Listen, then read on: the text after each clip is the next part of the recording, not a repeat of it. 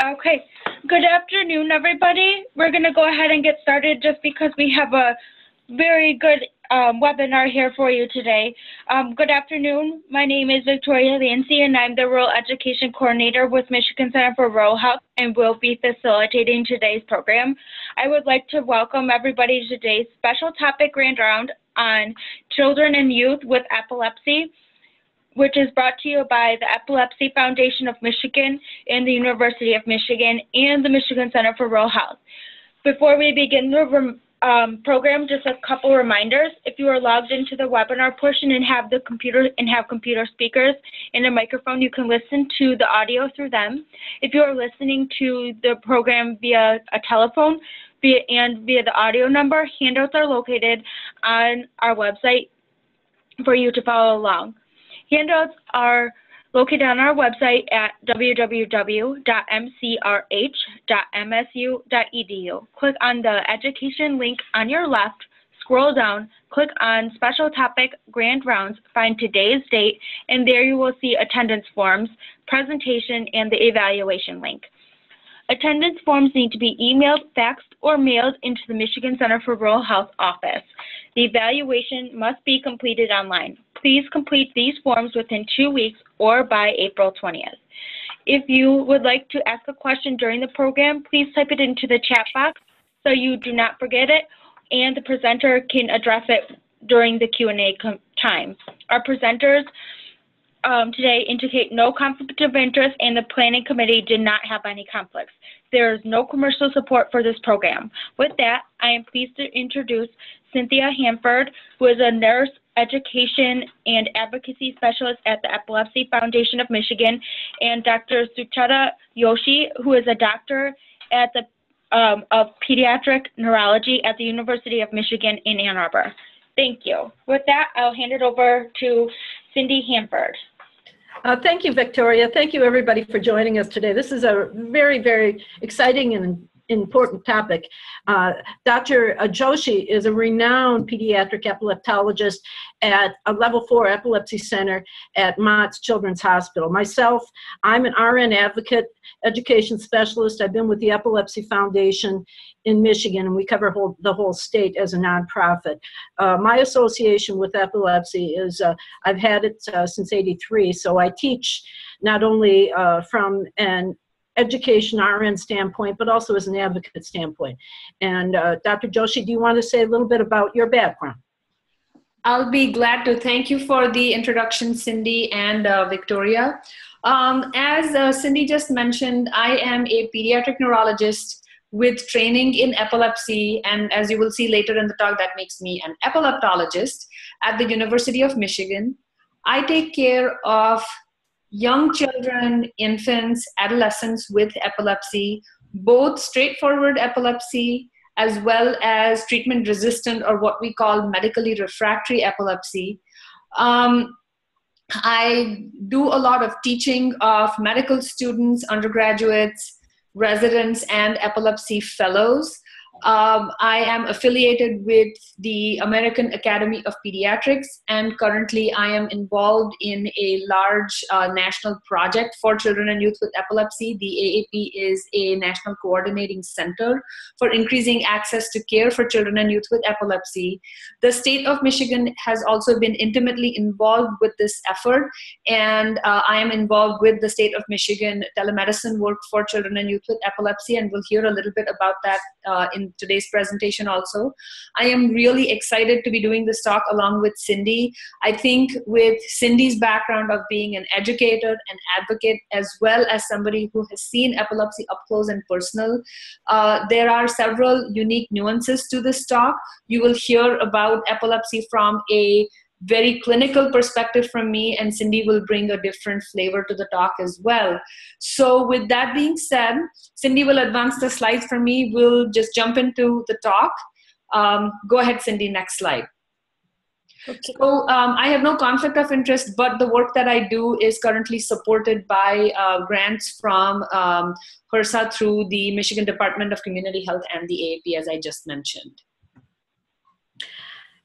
Today we're going to have a 90-minute webinar for you medical practitioners and case managers out there. Things we'll be covering is epilepsy and the definition of seizures, diagnosis and treatment, seizure definition, first aid, everybody needs to know about that, some safety features, epilepsy and medication management, advanced care and treatments, Dr. Joshi will talk about, and what an epileptologist is, an epilepsy center, the different levels, SUDEP, what SUDEP is, which is sudden unexpected death due to epilepsy.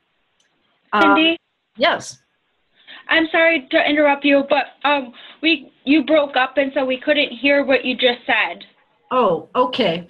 Well, this is just a review of what the seminar is going to be, and it's a 90-minute webinar here.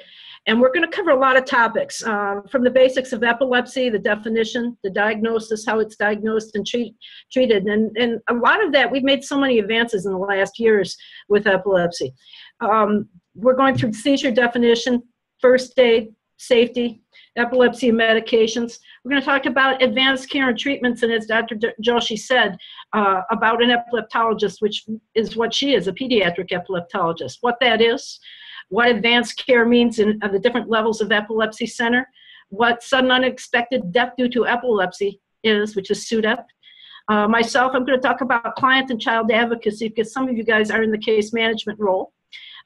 Schools, how to accommodate kids in schools, and we'll talk about the telemedicine project, bringing advanced care to the rural areas where in some places we don't even have a neurologist. So we're very lucky that the state of Michigan is supporting the telemedicine. We'll have a question and answer period, and of course, always an evaluation. All right, thank you, Cindy. So it's always good to start with what are we really talking about? And let's first just discuss what a seizure is. A seizure is defined as a sudden stereotyped episode with change in motor activity, sensation, behavior, and or consciousness. And a seizure can involve changes in all these, some of these, or one of these in varying combinations, sequentially, not sequentially. But the bottom line is all these changes occur due to an abnormal electrical discharge in the brain, which is traditionally measured by an electroencephalogram. Now, just very, very broadly, we think of seizures as provoked seizures. So here, this would include a seizure with a clear acute antecedent cause. In children, the most common cause is fever, what we call a febrile seizure, or somebody can have an acute provoked seizure from an infection like meningitis or encephalitis, acute head trauma, or metabolic abnormalities. The common ones are hypoglycemia, hypocalcemia, hyponatremia. When we talk about unprovoked seizures, these are seizures that occur without a clear provoking factor. And we'll get into this a little bit more. Now, epilepsy is the condition of recurrent unprovoked seizure. The term seizure disorder is often used interchangeably for epilepsy. Epilepsy still, the word itself carries a lot of stigma in clinical practice and with families, but all that it is the condition of recurrent unprovoked seizures. It can be from an old head trauma, which causes scarring and leads to recurrent unprovoked seizures. It can be from an infection like herpes encephalitis in a baby, which causes, again, damage to the brain, injury to the brain, and leads to seizures down the road. It can be from an underlying genetic predisposition, as we are learning more and more in several of the pediatric epilepsies in particular. Now, people think of epilepsy as an exotic, esoteric disease, but really it is quite common. In a very elegantly done epidemiology study by Sharon Russ and her colleagues, which was published in Pediatrics, about 1% of children have epilepsy, which is a pretty large number when you think of the US population and how many children we have. I just want to take a few seconds to say that throughout the handout, throughout the slides, you will see references to scientific papers. And for those of you who are interested, I would highly recommend looking at some of those publications to read. Some of them look like they are a little old, but they really are seminal quality papers that have defined what we do in epilepsy today. When you look at sort of epilepsy across the lifespan, adults, children, really 1 in 26 individuals at some point in their life will have had a diagnosis of epilepsy. Again, that just underscores the point that epilepsy is very common and affects a lot of individuals. And so, the kind of care and diagnosis that we provide becomes all the more important. In fact, it is like the 4th most common neurological disorder. Next slide, please, Cindy. Now, I look at the 2 terms, seizures and epilepsy, as seizures are kind of the building blocks that make epilepsy. So first, let's talk about what kind of seizures are we likely to encounter in clinical practice. The typical description of seizures includes generalized seizures, where the seizure starts in both hemispheres of the brain together, or you cannot define a single focal point where the seizure starts. We also have focal seizures, where there is a focus or a more defined localized area in the brain where the seizure starts. These previously used to be called partial seizures, but the term partial has now been replaced by focal. When you have a focal seizure where awareness is retained, the former terminology was simple partial seizures. When you have a focal seizures where there is some alteration of cognition, what we call dyscognitive features, that seizure used to be called complex partial seizure. And a seizure is a wave of electricity that travels in the brain. So it can start in one area and spread, what we call a secondarily generalized seizure.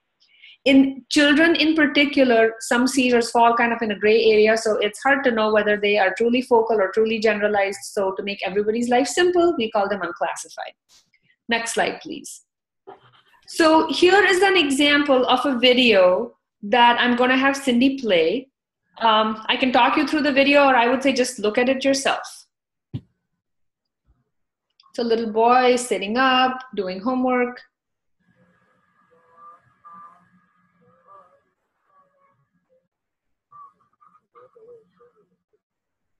He's being really good. I wish my kids did that. There he goes. Okay, pause, kind of blank look on his face, a little eyelid fluttering. Notice that he's doing some lip smacking movements, bringing his hands up, and he's done. He's back, he's doing homework, but he clearly doesn't know that something interrupted him. Here's another one. Oh, okay. Oh, hold on. All right, I'll go back. Okay, so this is an example of a generalized from onset seizure. If you ran an EEG during that kid's symptoms, you're going to see a very characteristic pattern on the EEG. This is what we call absence seizures. It's a French term where there is this loss of time, this loss of behavior, this behavior arrest, and these are called absence seizures. Okay, Cindy, next one, please.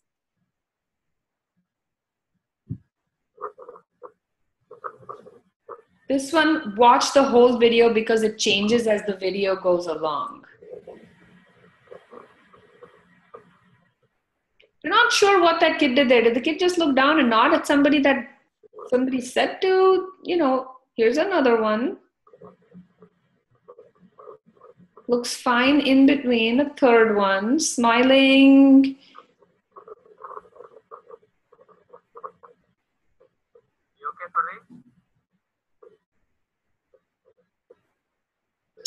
There's this very dramatic loss of body tone where the child goes forward, head goes down, and it looks like if this child was standing, would probably fall. Another one, larger amplitude. These are excellent examples of what we call atonic seizures, seizures with loss of tone.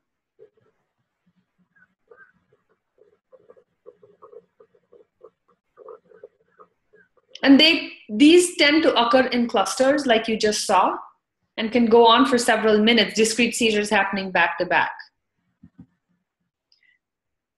Okay, now brace yourselves.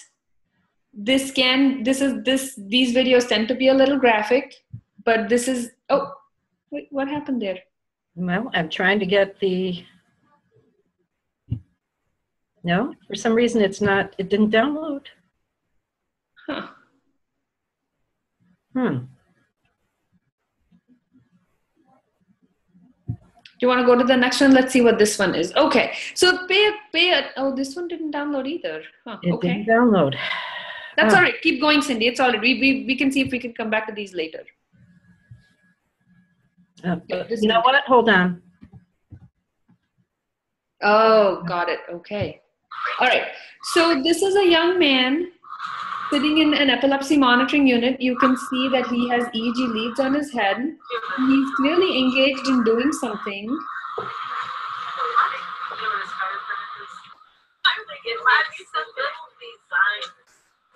It looks like he stops what he's doing.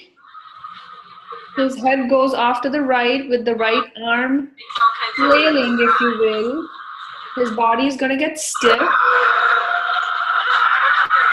There's a loud vocalization, and you'll see this rhythmic jerking of all four extremities. And that horse cried at the beginning.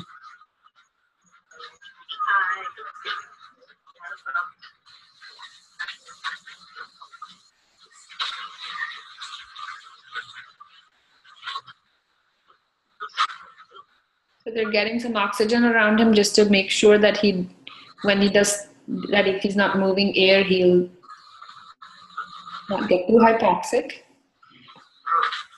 When it's slowing down, you can see the frequency is getting less.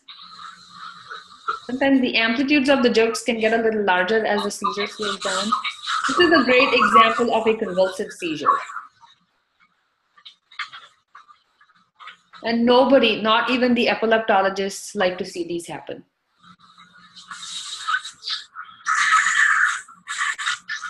Okay. You want to go to the next one?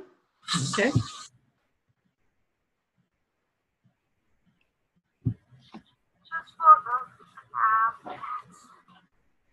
Cindy, if you want, you can talk them through this one because you know these videos really well. She's got me muted, I think. No, I don't. Oh, okay. I'm sorry. Well, this is a myoclonic seizure. You'll watch the shoulders all of a sudden. And a syndrome called juvenile myoclonic. It frequently happens in the morning, but very brief, quick. You got to really be watching these. There you go. Right there. See if she does it again. She can talk through these. So, I mean, seizures do not necessarily mean unconsciousness. Okay. Okay. So let's get out of that. There we go. Okay, and let's go to the next slide. Now, this is a simple partial motor seizure, but as Dr. Joshi said, the classifications are changing. So, and we have a few slides talking about the classifications coming up, but right. It's essentially a focal seizure with mainly motor manifestations. I think another thing that struck me when I first saw these videos, when Cindy shared them with me, is you see children, you see young adults. My guess is the gentleman who had the big convulsive seizure was sort of an older adolescent or a young adult. And, and you see kids of varying backgrounds. So epilepsy really transcends all boundaries of age, of race, of geography. And again, actually, this is a video from somewhere in India. I can tell from the language that's being spoken in the video, but go ahead and play it, and it's an excellent example of a focal motor seizure. Yes, as I can get. For some reason, my mouse is not. Okay, come on. There it is. There we go. Look at that mouth. Only the mouth.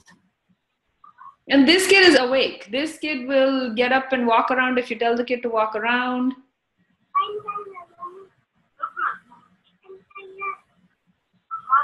A lot of these go unrecognized, especially some of the ones that have psychic manifestations in children. पहले भी कभी हुआ है क्या इसको? पहली बार हुआ है? घर में किसी और को तो नहीं होता? So the doctor is asking them whether this is the first time it's happened, whether anybody else in the family has this.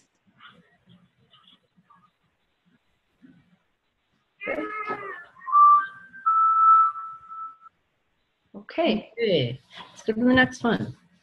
So this is a long one, but I think the beginning is what you really want to see. And this is your typical example of what we call complex partial seizures or focal dyscognitive seizures.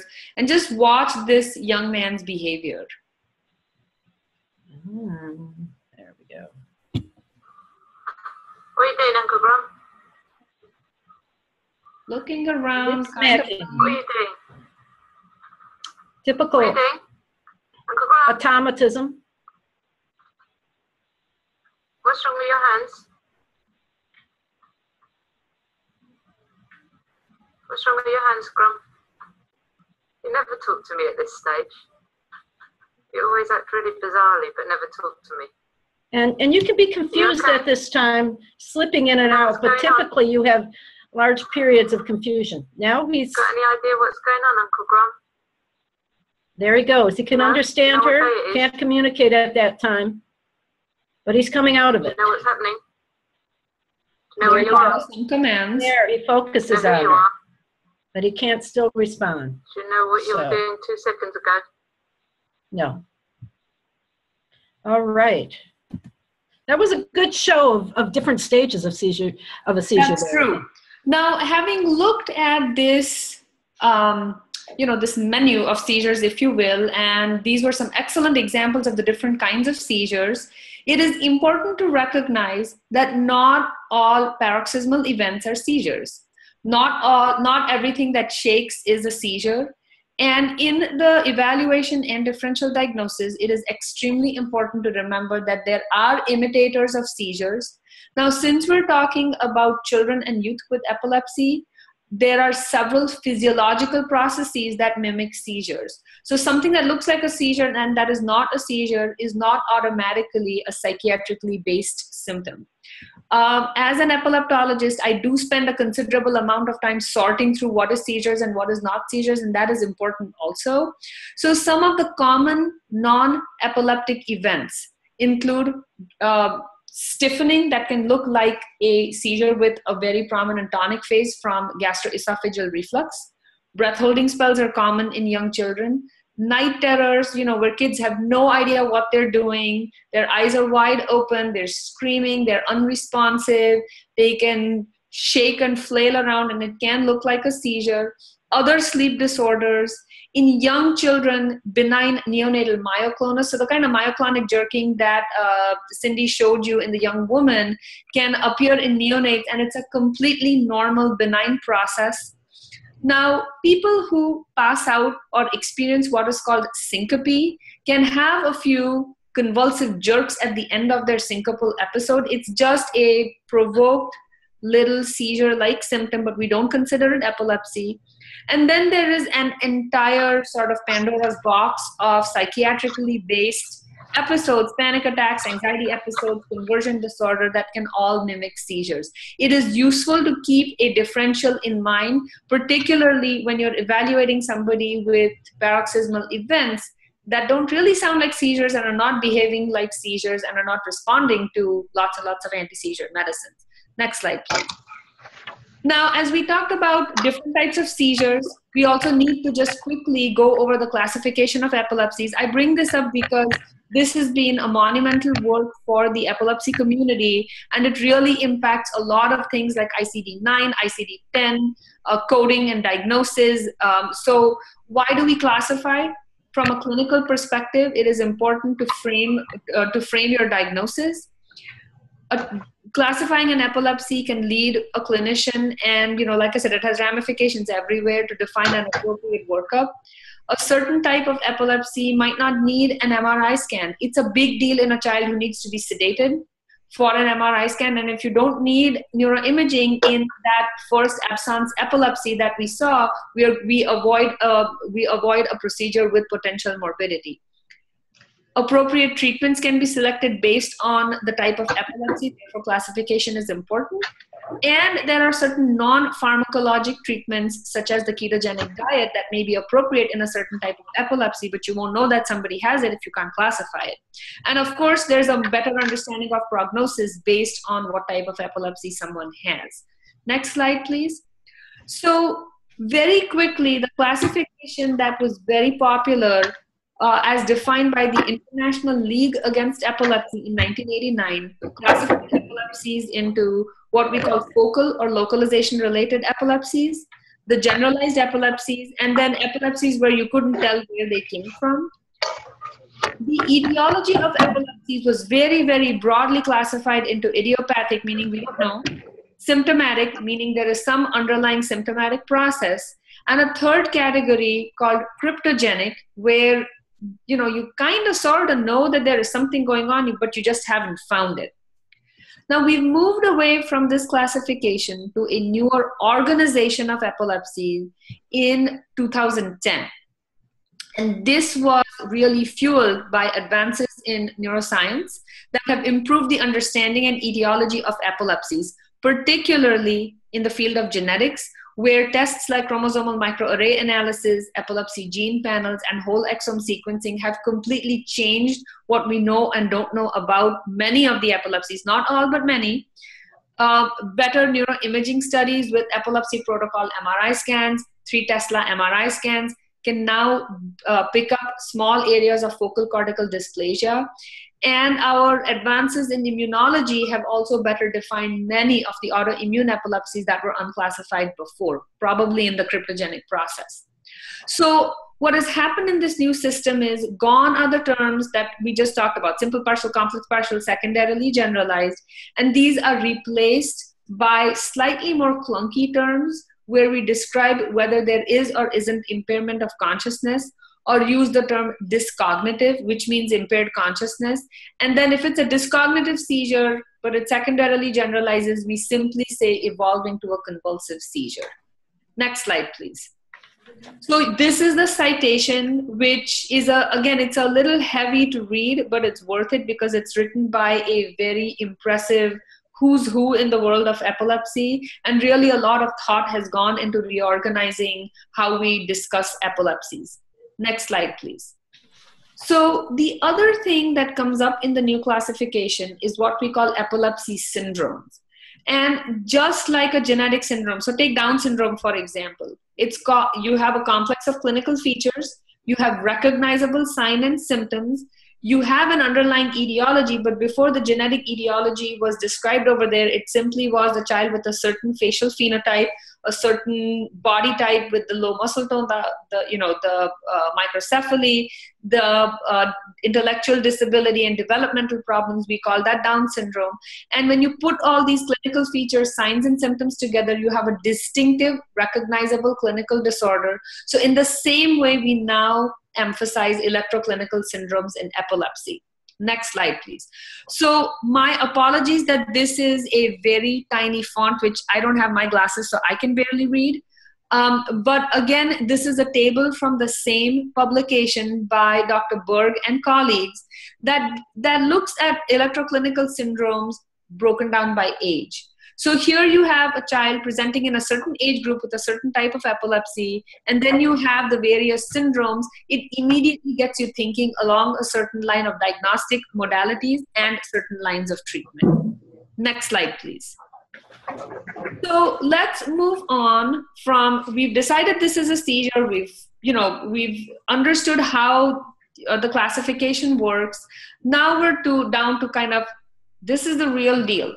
This is a kid who shows up either in an ER or in a primary care physician's office, or you get a call from a parent saying this child had some kind of paroxysmal event. So the first step is, was this really a seizure? I cannot tell you how important it is to get a detailed description of the event.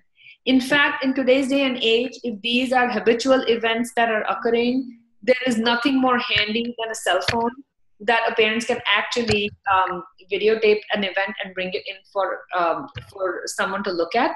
The patient's past medical history is extremely important. Was the child born prematurely? Was there a CNS infection? Determine truly if it was a first seizure. Cindy will probably attest to this. I bet you in the child with absence seizures, the first seizure that was called the first seizure was probably not the first seizure. It was only on learning that somebody noticed it. And then, of course, was it a non-epileptic paroxysmal event? And these can be difficult to sort out in like your first pass acute evaluation. Next slide, please. Now, when you're doing your first pass acute evaluation, you do want to try and figure out what's the cause of this event. We'll assume that this was a seizure. Was it head trauma, CNS infection? We talked about metabolic abnormalities. In children, toxic ingestions are very, very important. Or is this the first manifestation of underlying epilepsy? Next slide, please. So we tend to get routine labs, but the yield is low in the absence of clinical symptoms.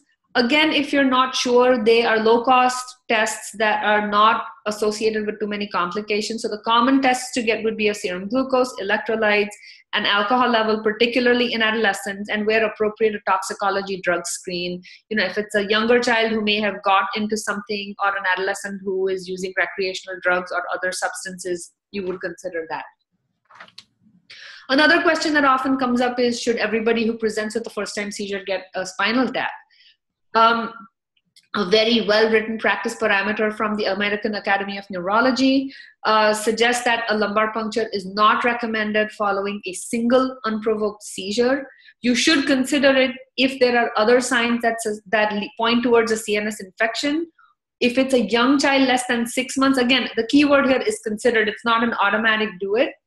If there is persistent altered mental status or the child fails to return to baseline, those are times when you at least consider maybe an LP is necessary. Next slide, please. The other cornerstone test in working up a seizure is an EEG. Usually it's okay to do it as an outpatient, and that's how, you know, the practical nature is that EEG is not available 24/7 everywhere. Ideally, if you do it within 24 to 48 hours, you're more likely to pick up an abnormality. But some abnormalities can simply be a result of the seizure, and they should be interpreted cautiously. Next slide, please. Now, the problem with EEGs is they are abnormal only 70% of the time. And they can be, so it's not, a normal EEG does not exclude that an event was a seizure. An abnormal EEG doesn't automatically mean something was a seizure. You can, you have to put it in clinical context. And they can be useful in diagnosing something as a seizure versus a non-seizure. If you have, for example, somebody who had a very prolonged state of altered consciousness and has a completely normal EEG, you're going to wonder whether this was a seizure or something else. Next slide, please. You can, okay, so what is the kind of stuff we look for on an EEG? Is there focal slowing? Is there a type of discharge called spikes, which are more predictive of a recurrence of a seizure? And that's really what an EEG is trying to do. It's trying to tell somebody how likely is your child going to have a second seizure. Next slide, please. EEGs, to us neurologists, epileptologists, they're very useful in looking at that epilepsy syndrome that we talked about, because that has an implication on long-term outcomes. Next. Now we come to neuroimaging. So I'll just point this slide out to you. This is a coronal section of an MRI. It's a T2 weighted image where the CSF looks bright white, and where Cindy's little, oh, Cindy, put the cursor back. That was perfect. Yeah. Where Cindy's little cursor was, that is not spinal, that's not CSF, but that is a sclerosed mesial temporal lobe. This is the classic picture that we see in temporal lobe epilepsy. So, you know, again, what do you do with your first-time seizure kid? Should you image them with a head CT? If the history is right, if the story is right, yes. But the incidence of lesions requiring acute intervention is extremely low in children. It's just about 2%. On the other hand, the most common MRI abnormalities that you are going to see in children are something called, is basically an abnormality of cerebral development called cerebral dysgenesis, or a scarred area with encephalomalacia, which usually indicates an old perinatal or in utero brain injury. MRIs are much, much better at picking up these kind of abnormalities. And therefore, if there is a non-urgent imaging study to be done, an MRI is much better. Besides, an MRI is no radiation, and a head CT, even though small amount of radiation, is radiation to a child's brain. Next slide, please. Okay, here is the bigger question. What do? Do you put a child on anti-seizure medicines? Do you treat or not treat? So it's almost a little Shakespearean, to treat or not treat, that is the question. By and large, after a first unprovoked afebrile seizure, we don't start kids on an anti-seizure medication. And this is why we don't do it. The risk of seizure recurrence after a first unprovoked afebrile seizure is about 53% in 6 months. And most of them, if they recur, are going to recur within a couple of years. So if you sort of spin this around, it means only half your kids are going to have a second seizure, which is going to be your population that you will say has epilepsy and need recurrent treatment. But you could end up treating half the kids who don't need another, who just have a seizure for whatever reason and don't have another seizure again.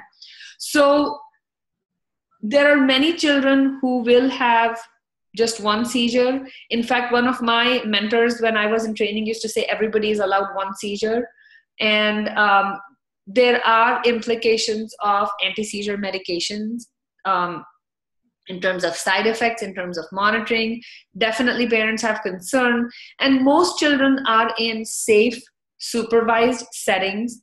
And Cindy will talk about seizure safety, first aid, precautions. As long as we do a good job educating our families, we don't need to put every kid with a first unprovoked afebrile seizure on medications. Next slide. So what we often will do is try to assess who is at risk for seizure recurrence. So the risk factors for seizure recurrence are if there is some remote symptomatic etiology. The child had a perinatal stroke. There was a herpes infection. Was head trauma with clearly a subdural bleed, and you can see an area of encephalopathy. You know that the child had a skull fracture with an injured brain. The EEG shows clear abnormality. Seizures occurring in sleep are a slightly more risk factor for seizure recurrence. Prior febrile seizures can be a risk factor in certain epilepsies, such as temporal lobe epilepsy. And a seizure that leads to a post-ictal hemiparesis also is a risk factor for recurrence. The more number of risk factors you have in your story, the higher the rate of seizure recurrence. Now, again, late recurrences depends on the etiology, what type of EEG abnormality, and febrile seizures are predictive of seizures occurring later on. Let me digress for a second over here. I do not want to send off alarm bells in every primary care practitioner's mind that every child with a febrile seizure is at risk for developing epilepsy. That is totally not the case. In fact, children with febrile seizures have only a slightly risk for developing epilepsy later on. And even though we use febrile seizures in our assessment for seizure recurrence, it is only after you have had that unprovoked afebrile seizure do we go back and say, oh, did you have febrile seizures? But going forward, it is not that every child with febrile seizures is at risk for epilepsy. So I just want to make that clear because sometimes those nuances can get lost in how the data are presented. Next slide, please. So as we talk about treatment, the question comes up, how do you find the ideal medicine? Well, we all want everything. We want a medicine to be effective, of course. We want it to be safe. We want it to have few side effects. It needs to be easily absorbed so that your pharmacokinetics are good. We want ideally to have it be given in a single daily dose to ensure compliance. It should not interact with anything else. And above all, it should be inexpensive. I can tell you there is a reason there is that no sign next to it. An ideal medicine like this does not exist. We've done immensely well in strides in pharmacology, but an ideal medicine with this profile does not exist. Next slide. So our job is to make the pieces fit, address the type of epilepsy, how old a child is, what are we dealing with regards to medication pharmacology, what other coexisting conditions does the child have, and make these pieces fit and make make a choice of medications. Next slide. So the other question comes up, do you use one drug? Do you use more drugs? Is it better to use polytherapy because you have different mechanism of actions? But even today, the most effective treatment is with a single drug chosen on the basis of what type of epilepsy, what type of seizures, and titrated to seizure control or side effects. We don't like polypharmacy or polytherapy because of side effects that you can get. The more number of drugs, the more likely you're going to get side effects. And there are drug-drug interactions.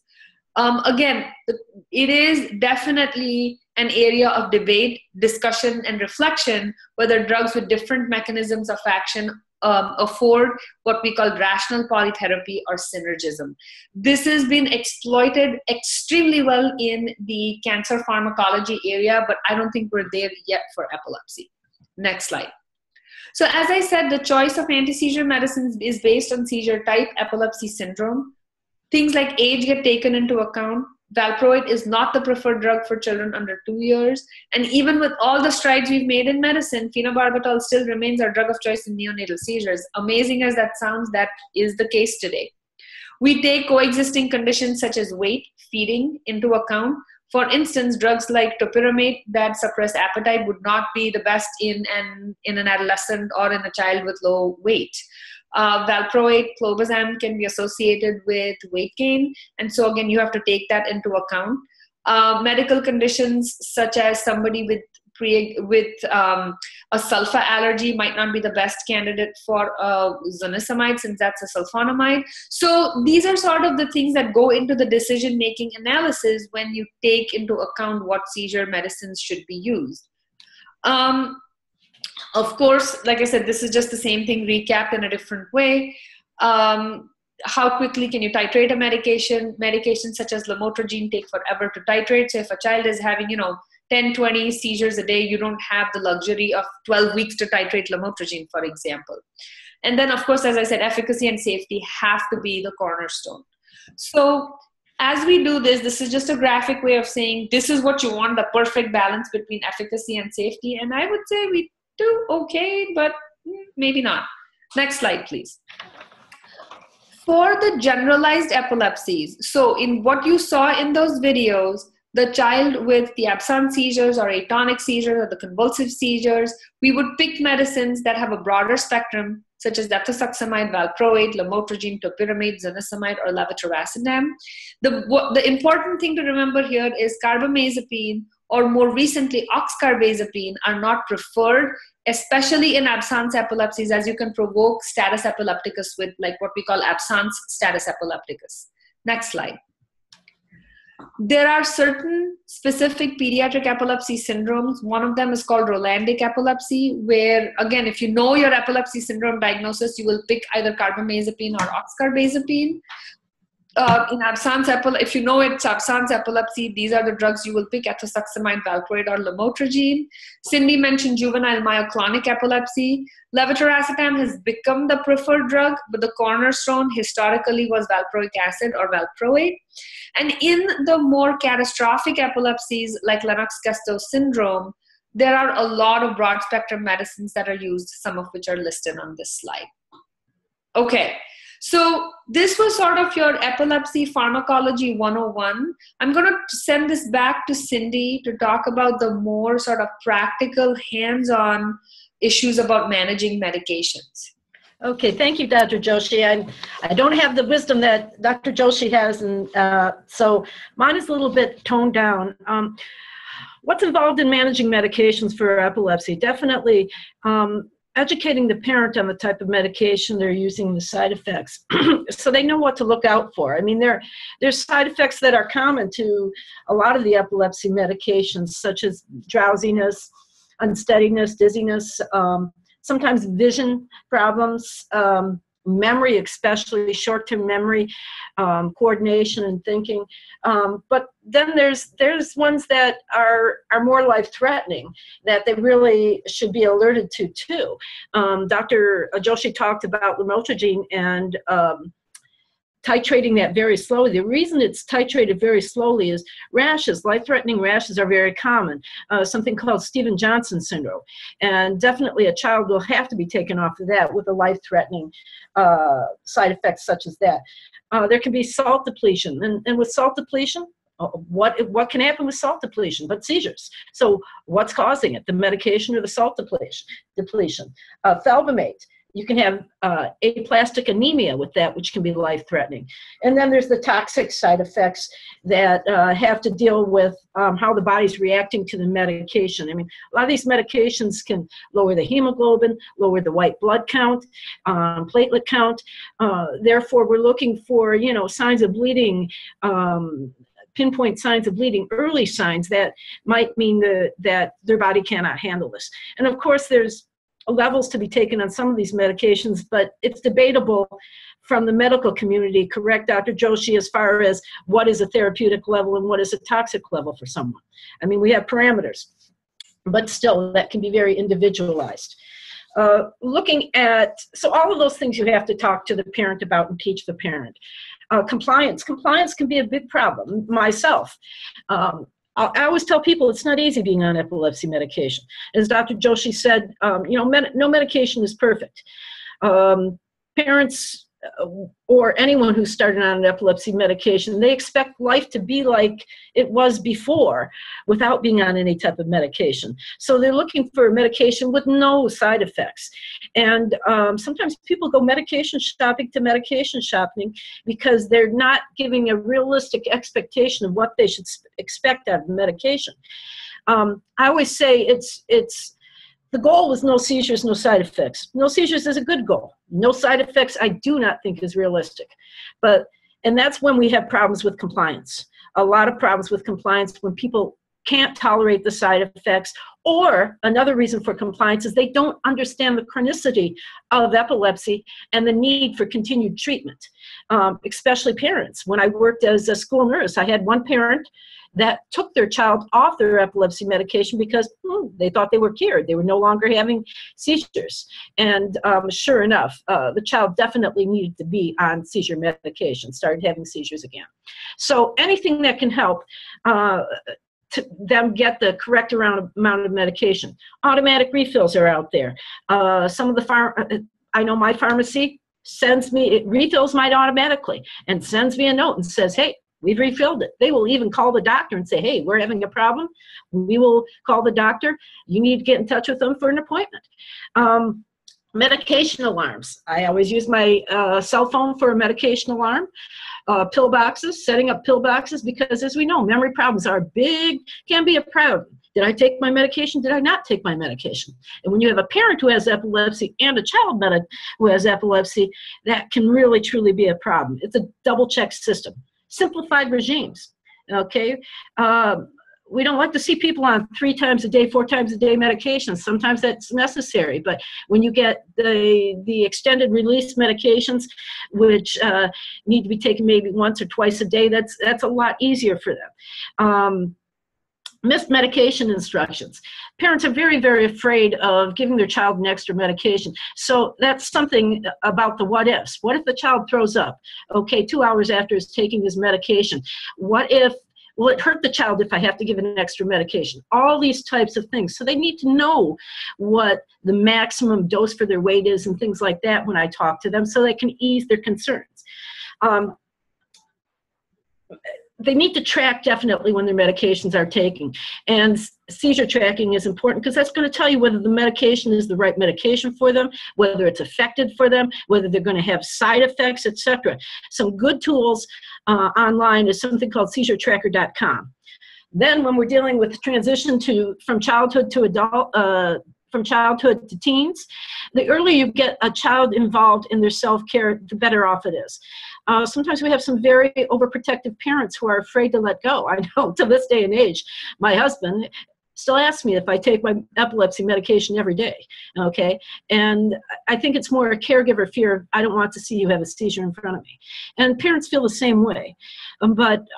So the more trust you get in that child and showing them the necessity, lead by example. Have that parent lead by example with a med alarms, with pill boxes, with a calendar of when everything is due, and start letting the child ease into that transition, setting up their own med box, keeping track when their appointments are, and those things.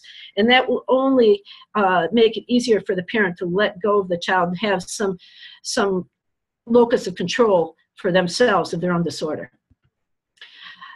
This is talking about the epilepsy medications and side effects. We have this online at our foundation website. So if you need the information, just give us a call and I can show you where to get it. It's a great chart. It shows the side effects, common side effects, what they're used for, because Dr. Joshi will talk about the different uses for different epilepsy medications and the doses, adult and child. Back to you, Dr. Joshi. Sorry, I had muted my microphone for a second there. So far, we've talked about treatment of epilepsy in the framework of the various medications we have, some principles of how medications are chosen to based on the type of epilepsy and comorbid medical conditions. However, treatment of seizures is just one aspect, or really the tip of the iceberg when it comes to management of epilepsy. Management of epilepsy is a much, much bigger picture. This little pie diagram that you see here is not to scale, it's not really proportionate, but management of epilepsy involves treatment of seizures, it involves education and learning, which is huge in our children and youth.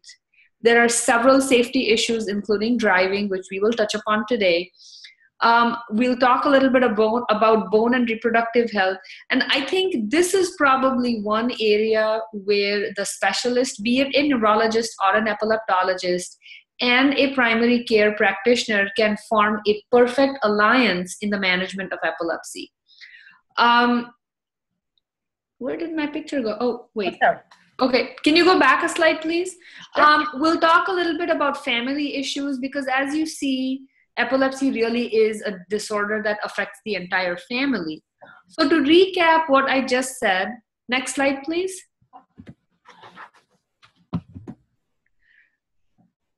What we're talking about is a complex disorder where recurrent unprovoked seizures are one symptom, but you really have mental health, learning, behavior, and other physical health comorbidities that influence the comprehensive management. Next slide. Back to you, Cindy, I believe. Okay. Yes. Back to epilepsy management a little bit. Again, Dr. Joshi gave a great lecture just now about epilepsy and the causes for the practitioner. But when we're teaching non-licensed, and we're teaching schools, when we're teaching people with no medical knowledge at all, we have to really simplify it. But it's still necessary information they need to know. They need to know the type of the epilepsy they have.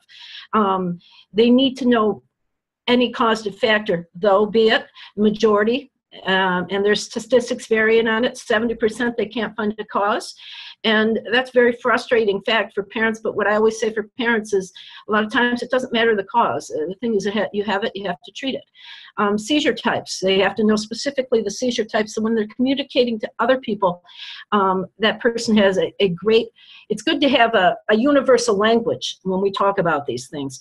So when a person goes from one community to another, be it a hospital, be it a school, that we're all using the same language when we're talking about the seizure types. I've had parents tell me, my child has very small seizures.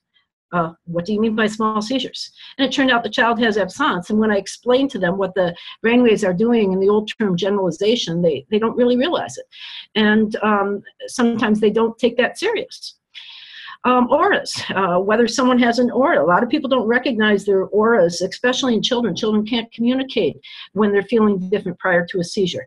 So explain to a parent what an aura is or where a prodromal symptom is. They can look and monitor for those things and hopefully have some predictability in seizure occurrence. A lot of times those auras go missed until someone finally generalizes. And that occurred to myself, even with my father having epilepsy. I went through high school having auras, and I was having simple partial, actually. I was having deja vu, which is very typical for temporal lobe. I just thought I was psychic all the time. They need to know their meds. Again, we talked about different choices. They need to know what meds treat their types of epilepsy and have the choices and what the doctor prefers.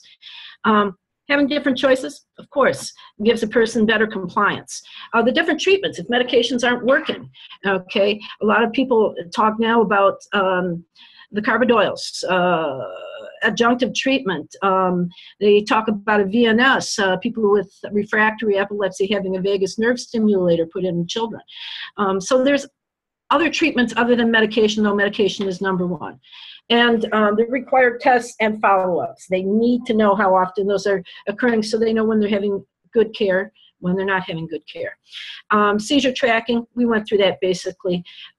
Symptoms, the duration, how long they last. I had a child that was having seizures daily, and his seizures would last 7 minutes, and I was called in to advocate in the school. Well, they were giving him a rescue med called Diastat daily. People, that is not to be used daily. And when we looked at his duration, it was 7 minutes. We changed the plan to greater than 7 minutes. They haven't given him Diastat in 2 years. So it's important for them to know that. And recovery. When is that child expected to be back functioning normal? Okay, don't prolong the recovery. We don't want the sick role maintained, especially when we're in schools. But there is a period of recovery, and we need to know what it is for that child. Patterns, time of day or month, very important for teens or women. Keeping track of their ovulation and their menses, because definitely there is some hormonal influence in some types of what we call catamenial epilepsies. Recurring triggers. A lot of parents are afraid of flashing lights and strobe lights because they hear that common warning that triggers all forms of epilepsy. Well, that only happens in 3 and 4%. So you have to look at recurring triggers so we avoid overprotectiveness. A trigger is something that is not the cause of their epilepsy, but it can lower their seizure threshold and cause a person to have epilepsy to have a seizure. Behavior changes, especially in those children that are cognitively impaired. Behavior changes may be mistaken for behavioral problems when actually they could be auras, they could be prodromal symptoms, they could be seizure activity itself. The next handout I have for you, and I can't go through it, but this is basically an epilepsy 101 of what we give parents so that when they go to the doctor's office, they know what questions to ask. Simple questions are about the seizures, what happened before the seizure, what happened after the seizure, any other symptoms you've had, or any treatment changes that are to occur. So that is also on our website. Recurrent seizures and safety. Medical alert bracelets. No one likes to wear a medical alert bracelet, especially when you're dealing with a child or a teen. But there are some very nice ones. Have the child pick theirs out. Go online, look at some of the jewelry oriented that are less military looking for some of the girls. Knowing and teaching others first aid is vital, be it a caregiver, be it a school, be it church, Sunday school personnel, be it someone that your child is spending the night with.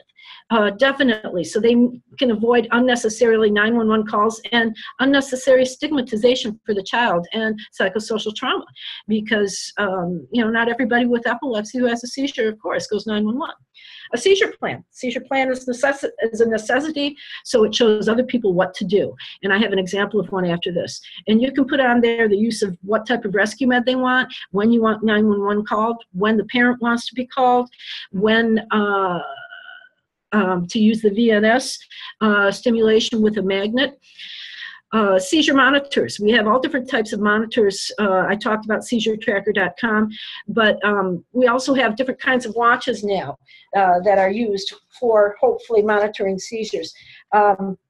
Some of those are the Smart Watch and the Embrace Watch. The National Foundation had a giveaway for Embrace watches. A lot of these watches aren't FDA approved for seizure monitoring, but it helps, okay? Because if the child is sleeping at night, it will alert the parent or anybody who's wearing another watch, or it can communicate to their phone when there is some abnormal movement.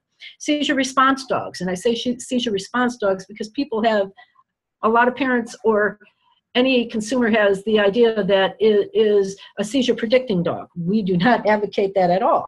However, my dog knows when I'm not feeling well in any case. But one thing to know that Pause with a Cause and canine companions are good, and it's good for psychosocial for a child, especially if they're having frequent seizures, missing school, missing that interaction too.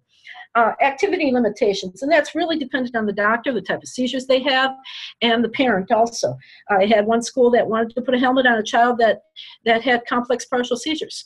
Well, helmets are used really for those with seizures that are unpredictable, like the drop seizures we saw at the beginning, the atonic seizures, because there's no predictor to that, and they can fall suddenly and have an injury to the head. Also, activity limitations can be eased off after we know how well the child is going to be controlled. You know, there's things that I've done that, because I know my epilepsy, I've skydived, I've scuba dived and things like that. But I've known my epilepsy, I know how well controlled it is. I'm not suggesting a child should do that, no. But we have to look at overprotectiveness, let the child grow. We have a camp where these kids wall climb, they ride horses, they swim, all those types of activities. But of course, we always have safeguards intact. And then home safety tips. You know, bathing, what do we do? Showers, preferably. Handheld showers, grab bars, a speaker monitor, maybe in the bathroom when someone is taking a shower. So those types of things.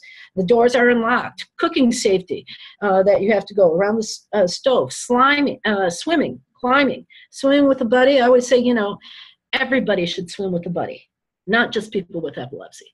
And anyone who's responsible, looking at sports and sports that are at concussion risk. I know my son plays in a sport where he doesn't wear a helmet, and it's a high concussion impact.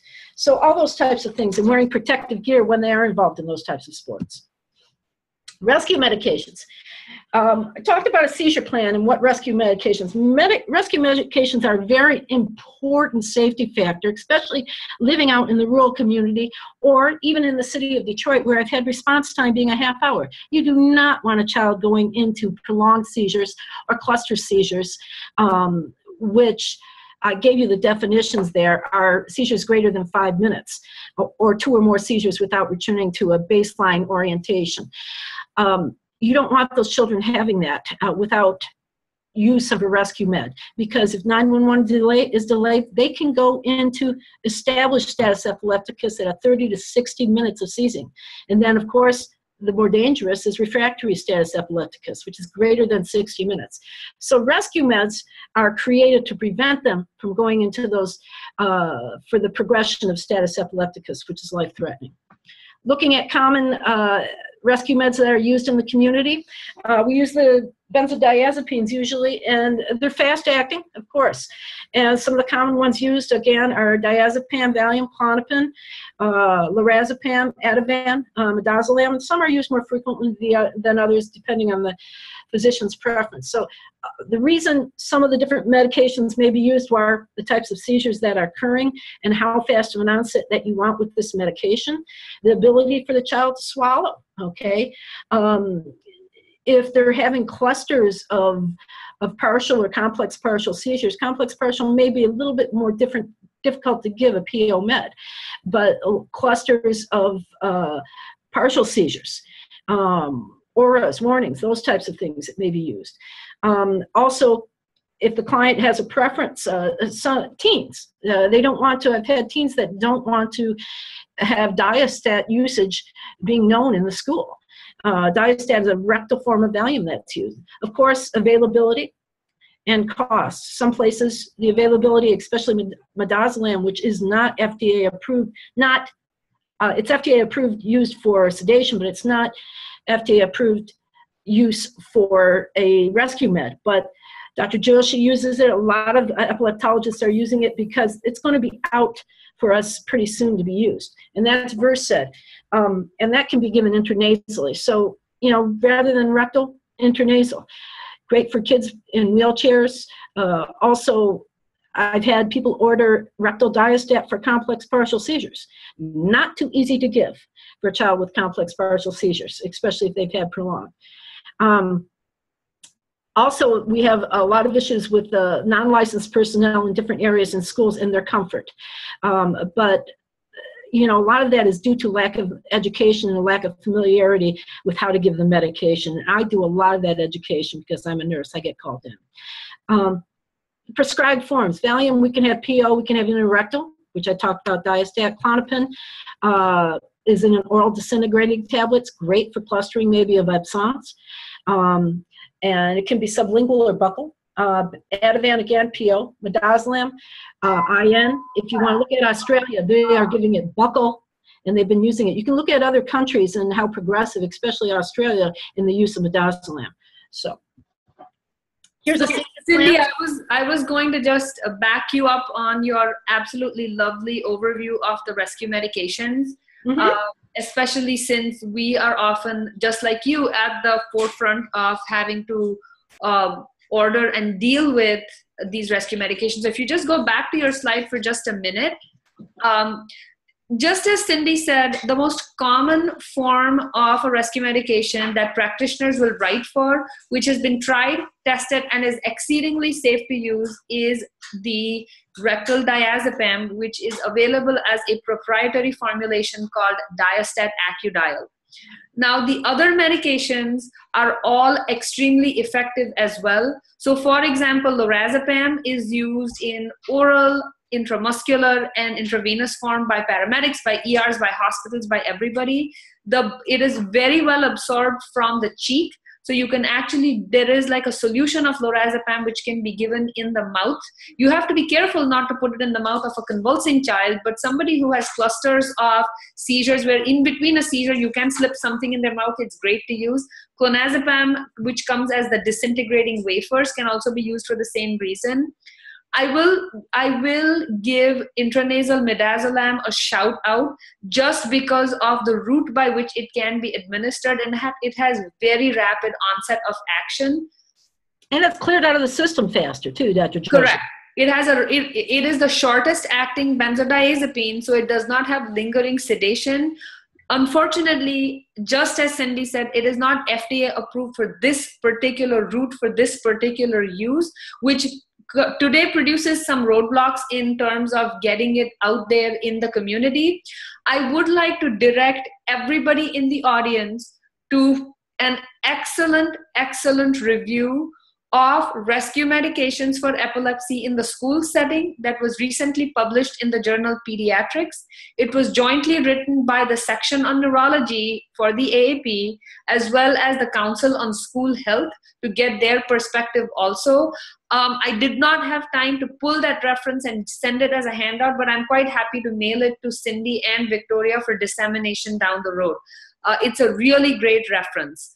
So, so basically, you know, if you look at the triangle of educators in epilepsy like Cindy, clinicians like us, and the family, it's sort of an alliance between the three to educate schools, to educate other providers for the type of midazolam that can be used. In my practice, for example, actually we have the parents come into the clinic for a 20-minute nurse visit for a small informal training session on how to put the midazolam in the nasal atomizer and give it to them.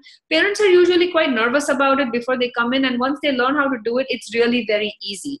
So, you know, we all hope that intranasal midazolam will become something that's more easily available and that can become more standard for a rescue medication. Cindy, back to you. I did not mean to take away from That's quite all right. I was going to say too, when we're dealing with schools, you have to look at our schools in Michigan versus other states. I mean, we're last in the whole United States behind Puerto Rico in school nurse per student ratio. So we have a lot of non-licensed people giving it to a child that isn't theirs. And there has been some resistance on that form, but personally, as an advocate, I would say, listen, if you're giving an EpiPen, you're going to give this. Okay, we're not asking you to be a nurse. This is a preliminary step to hopefully stop seizures and let the child recover. And I do that type of advocacy work, and I'll talk a little bit about 504 and an IEP later. This is a seizure plan. Any child, anybody in work or anything like that, it's a good example of one, and it will talk about basic seizure types, length, frequency, and description, the basic first aid that's needed for that seizure type, and does the student need to leave the classroom after the seizure? A lot of times they may not. Sometimes they do because of incontinence. It's really dependent. But we want other children to realize that there's nothing wrong with seeing a seizure. Okay, it is a fact of life, and the sooner they get to see that child recover and come back to class, the less stigmatizing it is. Looking at when to contact a school nurse, we don't have any in Michigan hardly.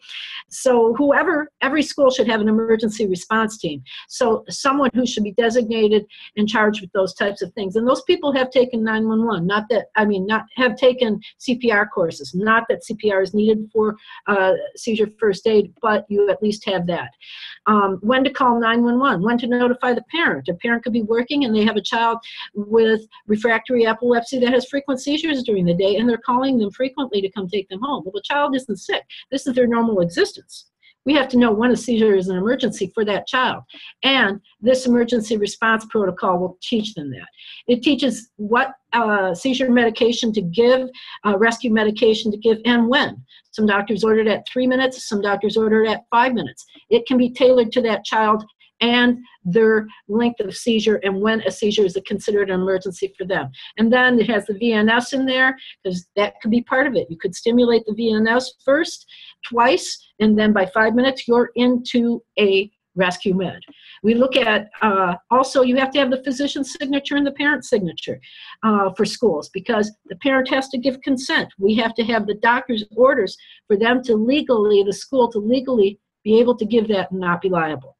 So, managing seizures. A seizure tracker. I already talked about that, and talking about describing the types and symptoms, looking for patterns. I did talk about that. Making note of possible triggers. We talked about that. And paying attention to common seizure warnings for your child. Again, I get so many children reprimanded for behavioral issues which are actually seizure activity or auras. It's hard for a child to say when they're having a seizure and how to describe things. So teaching those school personnel or anyone, even parents, to realize, could this be a side effect of the medication? Could this be seizure? Don't reprimand the child. Let's look at the causative factor. Speech difficulties can occur. Mood and behavioral changes can definitely occur with some of the side effects of medication, especially with the Keppra. And I don't want to badmouth it, but you know, there's so many things that go into behavior and mood when someone is diagnosed with a chronic disorder such as epilepsy. Let's go on. Seizure triggers, common seizure triggers. Missed medication is number one. Make sure that school understands if the child gets their medication, when they need to get it. Medication compliance, we talked about that, basically making sure that the child is getting it, making sure the parent understands the need for compliance. Sleep deprivation, that's very common. Stress, how do you avoid stress? You can't avoid stress, it's how you deal with it. So some of these children need to be in counseling, have an open door policy at the school with a social worker if you have one there. Alcohol, hopefully we're not dealing with that, or stimulants or illegal drugs in the teens, but it still can happen. Fevers, infections, and illness, dehydration, hormonal changes, and flashing lights we talked about. Healthy sleep habits. How to develop a healthy sleep habit. Children usually need anywhere from 8.5 to 12 hours of sleep a day. And it shows that the majority of, 15% of the teens don't get adequate sleep.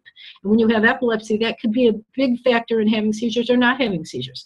Also, there could be interictal discharges, or what we call certain syndromes where you have chronic spike and wave syndrome at sleep. That could be, the child could look like they're asleep, but their sleep is disrupted because of these brainwave patterns. Anyways, things that lack of sleep, there's a lot of things lack of sleep can add to, which is mood changes. But when you have a child with epilepsy, there's another compounding factor. Tips to improve sleep: regular sleep schedule, no caffeine, hopefully. Take the TV out of the bedroom. Avoid any of those.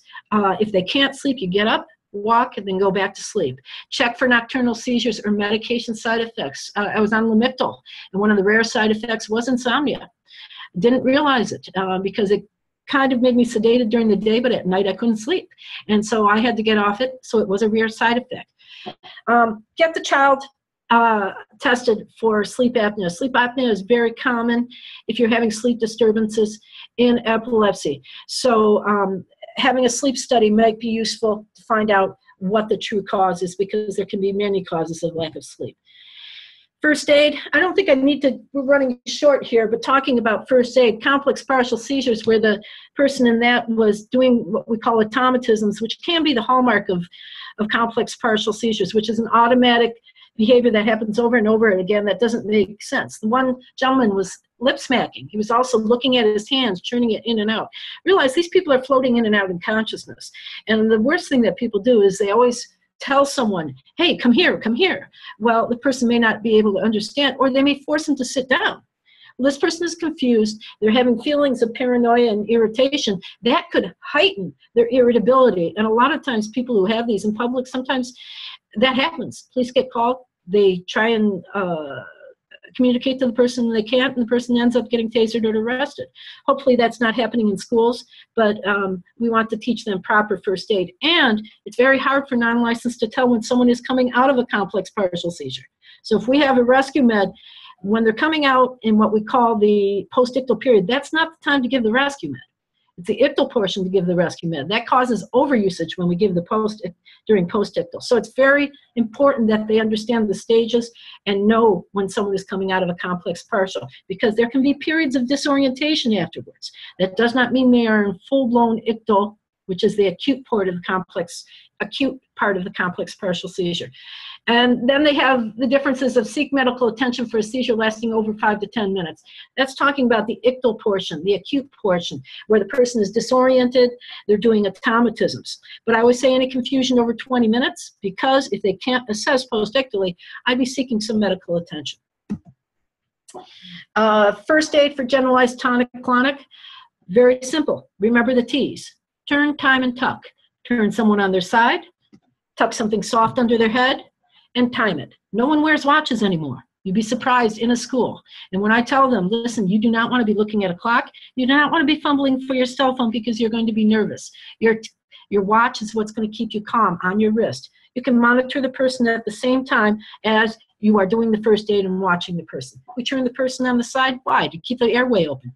People can have emesis. They usually bite their tongue, have a lot of salivation. If we're keeping them on their back, they're going to aspirate, and then you're going to be in trouble. Move any objects that are dangerous. Loosen any restrictive clothing. Stay with the person until they're fully recovered. Things not to do. For a tonic-clonic seizure, don't restrain. Don't put anything in the person's mouth. Of course, I have seen Klonopin, oral disintegrating tablets, ordered buccally for someone in grand mal tonic-clonic seizure. And usually when they're on their side, I usually say the cheek that is up. You can put it in there, but you have to make sure it goes between the cheek and the gum. Hopefully, they'll change their order to Diastat or midazolam. Don't give any oral medications when we talk about that. That's swallowing food or water until they're fully awake. Call 911. Seizure lasts more than 5 minutes. If you don't know, if they don't have a medical ID bracelet, never assume it's epilepsy, because it could be an acute cause, which is life-threatening. If a seizure is followed by another without regaining consciousness, we talked about status epilepticus, and that could be a sign that they're going into it. Person is seriously injured as a result of a seizure. They've gone down in the bathroom, hit their head. Never want to take a chance. If it occurs in water, definitely a chance of aspiration. If they're diabetic or pregnant. As we know, in pregnancy, you can have preeclampsia, which people can have convulsive seizures with that. Hopefully, we're not dealing with that. But teens, pregnancy, high, we could. Diabetes, if you have someone who is diabetic and has epilepsy, what's causing the seizure? Do they have a low blood sugar reaction, or is it the epilepsy? And if normal breathing does not recur after the seizure ends. Managing stress, I talked about it earlier. You can't entirely manage stress. It's around us. It's how we deal with it. Have the person keep a journal so they know what is causing them stress. A lot of us can't identify our stressors. Teach the child methods of deep breathing, progressive muscle relaxation, get them into yoga, get them into Tai Chi, anything that could help them get rid of the stress. And if it is a frequently occurring problem, I mean, we have to assess the household too. If it's, you know, a parental conflict that's happening, they can't avoid that. But how can we deal with the parents and the child and get them all in counseling to deal with that? They may need to be, depression's very high in our group. They say that 15% of the teens with epilepsy have depression. And we really have to assess that, get them into appropriate counseling, appropriate treatment for that. Back to you, Dr. Joshi. So this is the perfect segue for what I'm going to talk about for the next few minutes. In the interest of time, to make sure we leave time for questions, let me go through some aspects of some of the sort of comorbidities around epilepsy, starting with mental health. So next, please, Cindy. Oh, sorry. No, it'll just show how. So a study done in Detroit actually showed that a third of individuals with epilepsy who were screened positive for depression. This was using a standardized mood and feelings questionnaire. Now, again, only a third accessed mental health care. So we definitely have this disparity between the problem and what individuals are able to do about it. This is not only pertinent to the Midwest, but a study on the West Coast, next, showed that even children with the what we call good outcome epilepsy, absence epilepsy, had 5 times more likelihood of having anxiety or some sort of affective disorder. There is a higher proportion of suicidal ideation. Now, this was done as well as they could, controlling for age, gender, socioeconomic status, IQ, ethnicity. But if you see, the odds ratio for suicidal ideation was 12 times among children with epilepsy and who had some underlying psychiatric disorder. Again, very few kids accessed mental health care. What also tends to be a very large issue for us, and I can tell you, I spend probably the same amount of time, if not more, at my clinic visits discussing learning problems in children. I like to call them learning differences because not everybody has a documented learning disability. But children with epilepsy are at risk for lower academic achievement, memory problems, worse behavior scores, even kids with good seizure control and who have a normal range IQ on formal neuropsychometric testing. In many kids, the learning problems predate seizures. The question comes up is the learning problem because of the medications? And I actually look at this as sort of a kind of a multifaceted problem. You have a brain that makes seizures, that influences learning, that influences behavior. And there's something wrong with the brain that's causing seizures and can therefore cause problems with learning and behavior. Medications don't help often, but you cannot solely attribute learning differences to either the seizures or learning problems. Studies have shown that disorganized, unsupportive family structure and environment can be a bigger factor in learning differences. Next slide, please. Now, next. The biggest behavior learning academic issue that comes up in children with epilepsy is attention deficit hyperactivity disorder. I want to give a shout out to all you primary care doctors who treat this in the community, because without you, we couldn't do our jobs. It is an independent risk factor for school problems, for injuries, for drug use, for car accidents. And again, the big monkey in the room is, do you put these kids on stimulants? Because guess what? All medications, there is this fine print that says stimulants can cause seizures. The bottom line is, next slide. I was going to say too, Dr. Joshi, early intervention, a lot of times I see, I do a lot of advocacy in the prison and juvenile courts. Sure. And with ADHD and the complex of epilepsy, I have seen that occurring. And if we have early intervention, we could prevent the legal problems that are occurring. There you go. So the bottom line is stimulants are not contraindicated. Methylphenidate and its cousins are all safe and effective and really can make a big difference in these children's learning, in their self-esteem, in everything. Some of the other non-stimulant medications like atomoxetine, guanfacine are also very reasonable pharmacologic alternatives.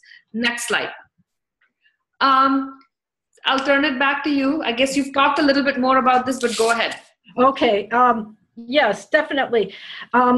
There's another way of dealing with ADHD and school problems, and that includes the accommodations that they're doing in school.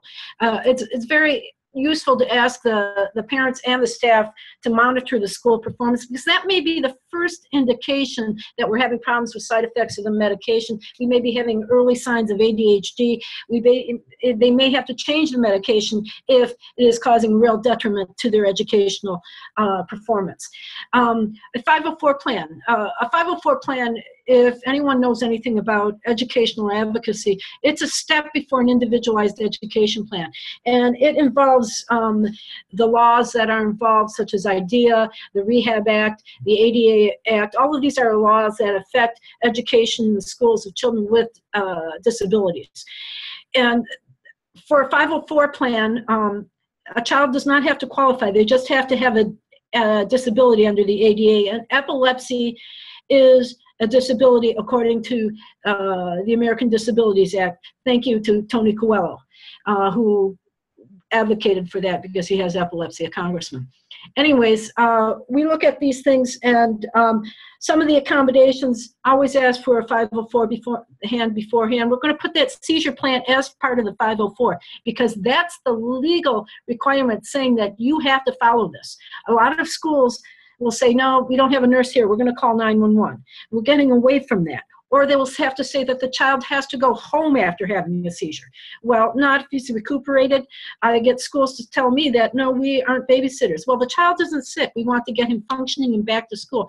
So an accommodation in a 504 plan with the seizure plan will prevent those type of unnecessarily steps that are interrupting their educational progression. Also, looking at the psychosocial, if they need to be with a counselor, etc. Behavioral, developing a behavioral plan, possibly if he is having symptoms with his ADHD that are affecting a lot of his learning. Bullying monitoring. Very terrible. Bullying doesn't have to be face-to-face. It can be out in that playground when that child's not there. And I always tell people that that can have a big impact onto whether the child wants to go to school or not, and the protection to put in there. Mandatory staff education. When I talk about mandatory staff education, put it in that 504 because you have to designate the time. Schools do not want to designate time to mandatory health education. They'd rather call 911. I always say an hour and a half of education is mandatory for them, and that can include rescue medications, that can include the seizure plan, individualized education on the type of epilepsy that child has, so they understand that the majority of seizures with epilepsy are non-life-threatening or when is an emergency for that child. An IEP. An IEP, children have to be tested for in the schools, and they have to, their disability has to significantly impair their educational performance. That's why they test them with different tests to make sure they qualify. A lot of children with epilepsy don't. Epilepsy is a periodic condition, and if they're not experiencing side effects from their medication, the testing day may be great for them, and they may do well. But the parent knows that this child is suffering. Usually the child can be classified under a category called other health impairment, OHIP. And this classifies them for special education services. Say if the child has speech difficulties, those types of things. If they have coexisting problems that need PT, speech, occupational, those types of things. Neuropsychiatric testing is very important because, as I said, a lot of testing in schools is not specific for the neurological effects and the brain effects on learning for children with epilepsy. And we want to definitely pinpoint that by a neuropsychological testing done by a qualified physician, hopefully associated with an epilepsy center. After that, they develop the IEP plan. Refer parents to learn about special education process. If they don't know about it, they don't know the child's rights. They don't know what they can stick up for and what they cannot. I attend a lot of IEP meetings. So we have a lot of information. Michigan Alliance for Families, MAFF, has a great webinar series that goes anywhere from 504 to IEP to what happens when you're having communication difficulties, reprimanding difficulties in the schools, laws, etc. And start them listening to that when their child is diagnosed with epilepsy, because they'll never know when they need accommodation. The Michigan Protection and Advocacy have lawyers to tell them when the schools or any public facility that gets federal funding is not accommodating a child or an adult or anybody with a disability, and that is the law. They will tell you what the law is. And then, of course, if the school is not following the plans or the accommodations not giving it, looks good on paper, but they're not doing it. Or they disagree maybe with what you're asking for. Maybe you've asked for a parapro. a lot for your child. Not every child needs a parapro, which is a one-on-one. But if the school isn't giving medication and they don't want to give medication, they refuse, I always say, fine, we're going to ask for a parapro. And then they start wanting to learn about the medication. But Michigan MSEMP is the Michigan Special Education Mediation Program, which can help mediate and get the proper accommodations in there when schools disagree with parents or doctors as far as accommodations. Seizure plan is another accommodation, and I went through that before. Dr. Joshi, I'm going to go back to you about driving. All right. So in the interest of time, let me go through this quickly. Driving is not permitted when seizures are not controlled, but somebody who has well-controlled epilepsy can drive. It is very important to know what a particular state offers in terms of driving laws, because they are widely different. Some states like Michigan state that the seizure-free period means 6 months. There are places like Arizona where it's much longer. Some states require physicians to report to the Secretary of State. A good resource is actually the Epilepsy Foundation of America, epilepsyfoundation.org, that has excellent information on driving by state. Cindy mentioned about, parents who have epilepsy and their children have epilepsy. It is important to check if the parent's epilepsy is controlled and if they are driving. We've had some awkward situations in clinic with these scenarios. And it's important to talk to the adolescents about how they feel about their inability to drive. That can be the single most comorbid condition for teens with epilepsy. Next. We'll talk a little bit about bone health, because epilepsy puts individuals at risk for poor bone mineralization. And with the falls that you can get from a seizure, that's a risk factor for fractures. Next. Bone health and epilepsy is a complex sort of equation with vitamin D, calcium, anticonvulsants. As I said, the comorbid neuromotor dysfunction, particularly kids with cerebral palsy. And kids with epilepsy tend to be a little more sedentary than their peers because of the fear of exercise and what seizures can do. So we have found, next slide, that vitamin D insufficiency is quite common. In a study done at University of Michigan, 75% of our clinic cohort of children with epilepsy were low in vitamin D. We found that females and overweight individuals were at greater risk for vitamin D insufficiency, and really no anti-seizure medication was above the law when it came to bone health, and pretty much every type of epilepsy was implicated. Next. So basically, it is good to assess nutritional status, particularly in a primary care setting. You will be surprised at how many children, particularly older ones, drink no or very little milk, barely eat dairy a couple of times a week, and don't take supplemental vitamins. You can refer to your handout to see what we recommend as sort of supplementation. This is partly taken from the nephrology group, because they see a lot of vitamin D insufficiency also. Next. We should talk about reproductive health, because teens with epilepsy, even with the so-called good prognosis epilepsy, are at high risk for unplanned pregnancy. And the anti-seizure medications can make hormonal contraceptives less effective. Why we worry about reproductive health is drugs such as valproic acid in particular can cause neural tube defects. And as you know, neural tube defects occur very, very, very early in pregnancy, actually before somebody even knows that she is pregnant. So it is important to know about this in the context of taking anti-seizure medications. Now, valproate even today remains the classic treatment for juvenile myoclonic epilepsy and has the highest risk for fetal teratogenicity. So we consider alternatives like levetiracetam or lamotrigine, which carry a slightly lower price tag. I won't say it's zero, but because we worry about reproductive health, particularly fetal health, it is recommended that every woman in childbearing age should be on as much as 5 milligrams of folic acid per day. Easier said than done. At the very least, it is good to get adolescents taking a prenatal vitamin so they're used to taking a higher amount of folic acid.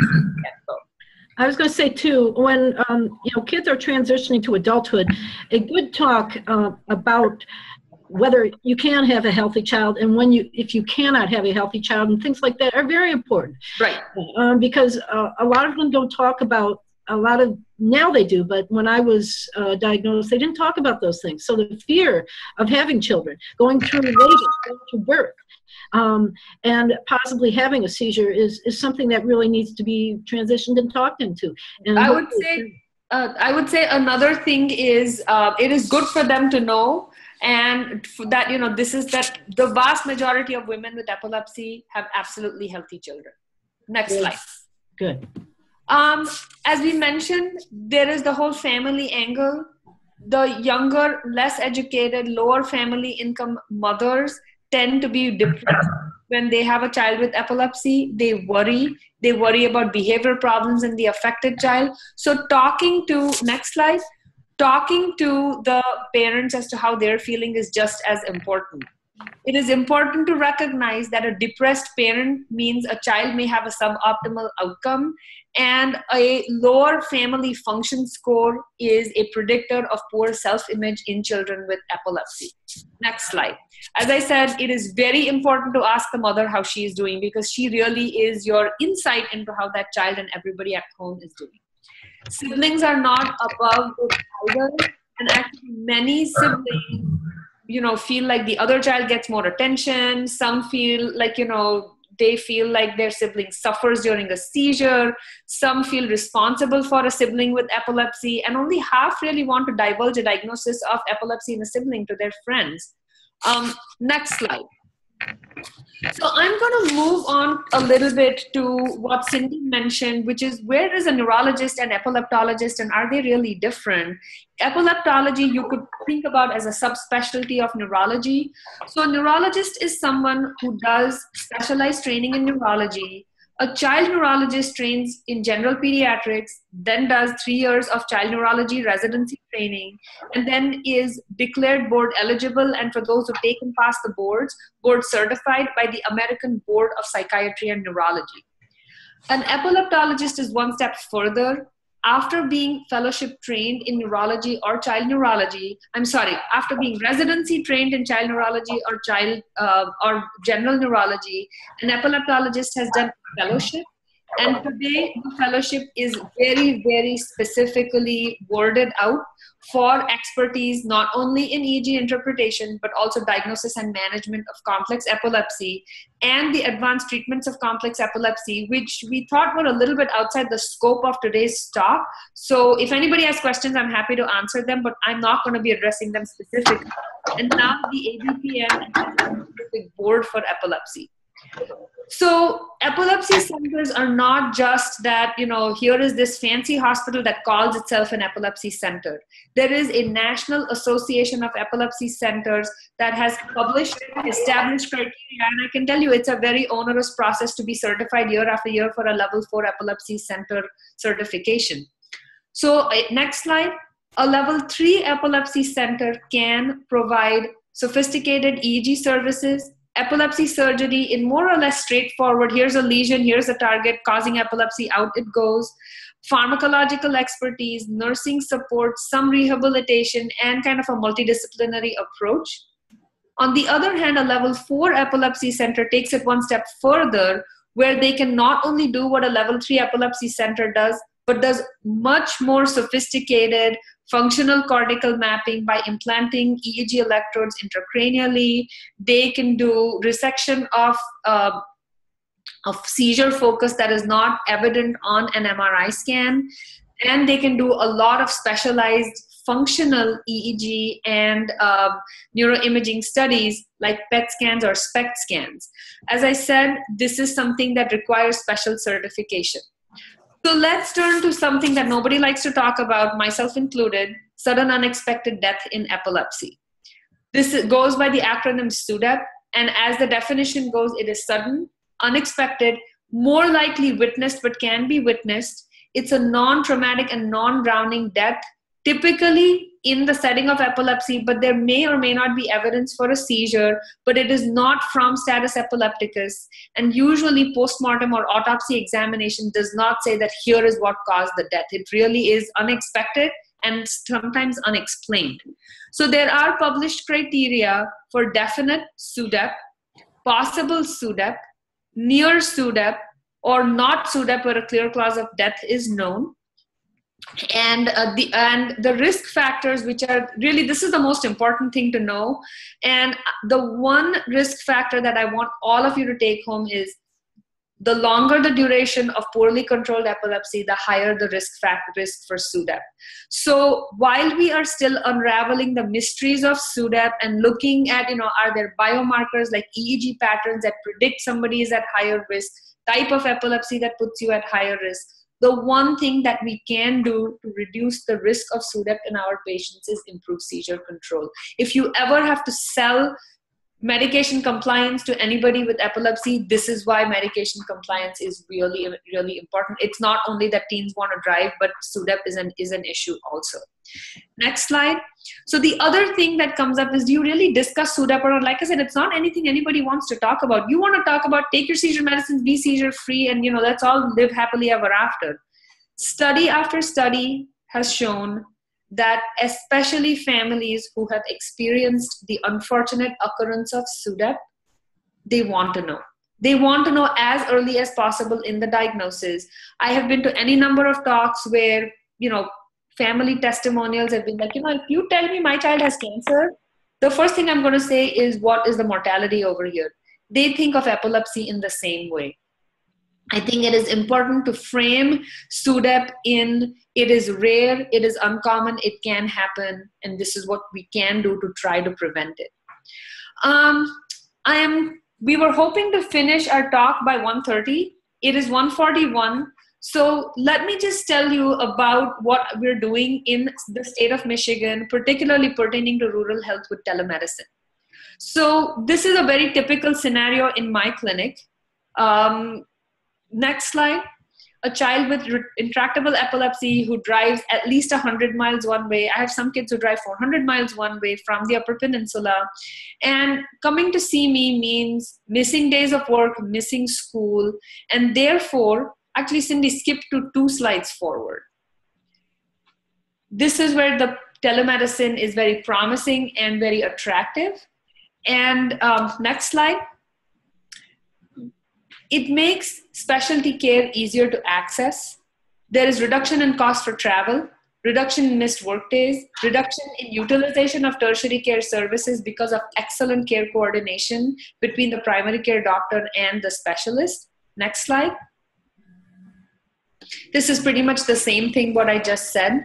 And just to frame it, what we have done is taken telemedicine into the child's medical home, which is for many, if not most children, the primary care physician's office. So telemedicine brings excellent care coordination between the patient and family, primary care physician, and the neurologist, or in my case, the epileptologist. Next slide. Supported by a grant from the Human Resources Services Agreement and the Maternal Child Health Bureau, Michigan has been one of the leaders in telemedicine for pediatric epilepsy. This is our current grant, which was awarded in 2013. As you can see, we have several sites scattered in the Lower Peninsula, as well as in the Upper Peninsula of Michigan, where children with epilepsy can connect with their neurologist in a tertiary care or level 4 epilepsy center. Currently, University of Michigan is the only active epilepsy site, but on the west side of the state, DeVos Children's Hospital has been active in the past and we're hopeful will be active again. There are plans to expand beyond the current existing sites, particularly in areas in the Upper Peninsula where, as Cindy pointed out, there is a paucity of neurologists as well as epileptologists and their ability to connect with patients as well as other epilepsy centers. Yeah, so, they're going to Wisconsin, but we're planning on one hopefully in Marquette. And that way we have children coming from Marquette already. Right, right. So, so this is where, I look at this as, instead of the patient going to medicine, medicine is going to the patient. And this is kind of the modern way of doctors doing house visits. Instead of, doctors have always gone to the patient. So this is just our technology-driven modern way of doing that for our patients. Next slide. I was going to say too, Dr. Joshi, you get paid as well as the primary. Correct. So it is for children with Cindy, should we just skip over these Yes, slides, which our audience can read? Go through this. Some time for questions. Parent advocacy, I think, but this is a little bit about us. Is some of our programs, Camp Discovery, education consultation. I do that individualized. Individual advocacy, I do it for all areas, legal employment. Public education, I go into schools because we have no schools, bus drivers, classmates, police, EMS, employers. But we have Learn and Share conference calls every month. We have a conference November that Dr. Joshi is usually a part of, and we also have social programs. So it's a well-rounded nonprofit that serves all people with epilepsy throughout the state. There's our website. Please visit our website. We have a lot of informational education on there, a lot of forms, a lot of things that parents and people with epilepsy might find helpful, and then our 1-800 number. So one last thing I want to say is anybody that is the... I think we just want to say thank you to all of you. We want to say thank you to all of you. Next slide, Cindy. And let's get some questions. I don't know how, is Victoria going to facilitate that? Yes. Okay. Good. Oh, sorry. Hello, everybody. That's still on the line. We're going to open the lines now for questions. So if you have any questions, feel free to either put them into the chat box, or I will unmute all of the lines, and you can feel free to ask your question verbally. Thank you. So all the lines are unmuted. Please be mindful of your conversation and ask your question.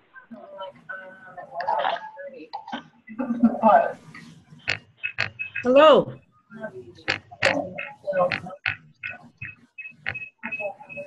Do we have any questions or comments?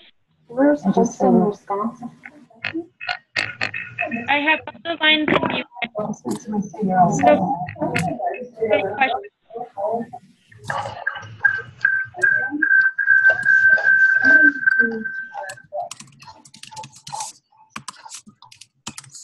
Or you can use the chat feature.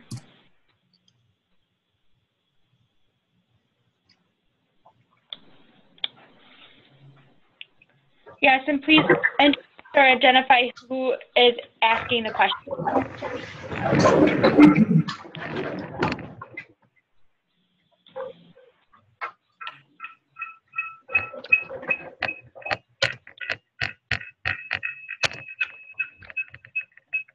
Or you can also use the raise your hand feature too, and I can also identify you that way.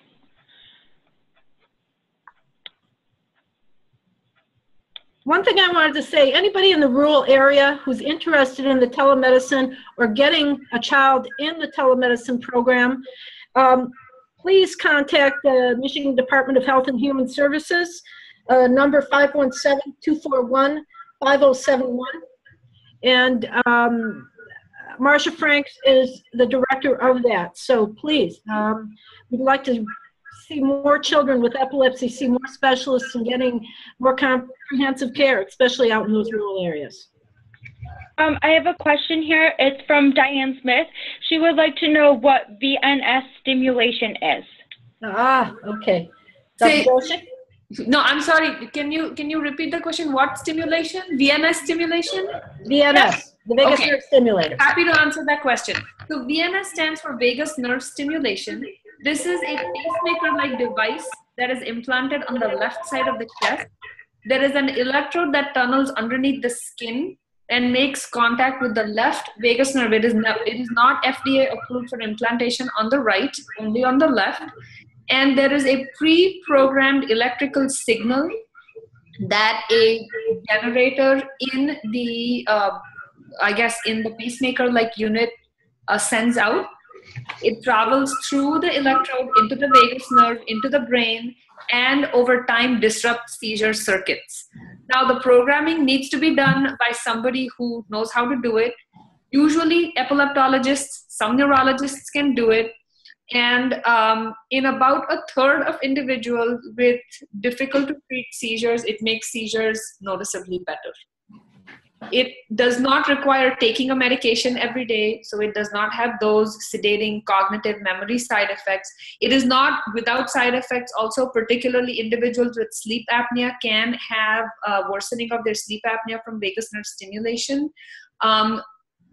There may be some benefits on mood also, but that is not necessarily the reason to use a vagus nerve stimulator.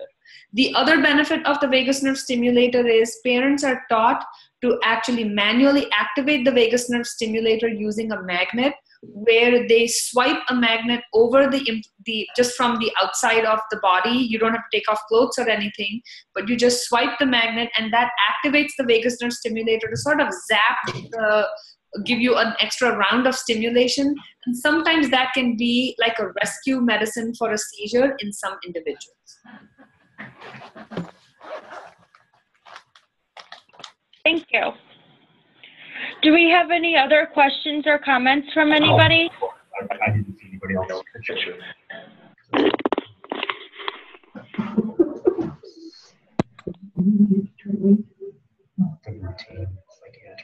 Could you repeat the phone number for the telemedicine? Things aren't running real slow. Sure. 517 But I mean, I guess you anticipate that. 241 5071. And if you go on Google and just look for Michigan telemedicine, children and youth with epilepsy, you'll get a lot of information on it, and through the Michigan Department of Health and Human Services. All right. Do we have any other questions or comments? Okay. We don't have any other questions or comments, or if you can think of them later, you could indicate them in your evaluation, and I will pass them along to Cindy, Dr. and we will get them answered for you. I won't take any more of your time, and thank you. Thank you. Thank you, everybody. Thank you. Thank you, Dr. Yoshi, and thank you, Cindy, for being. Thank you very much. Thank you for having us.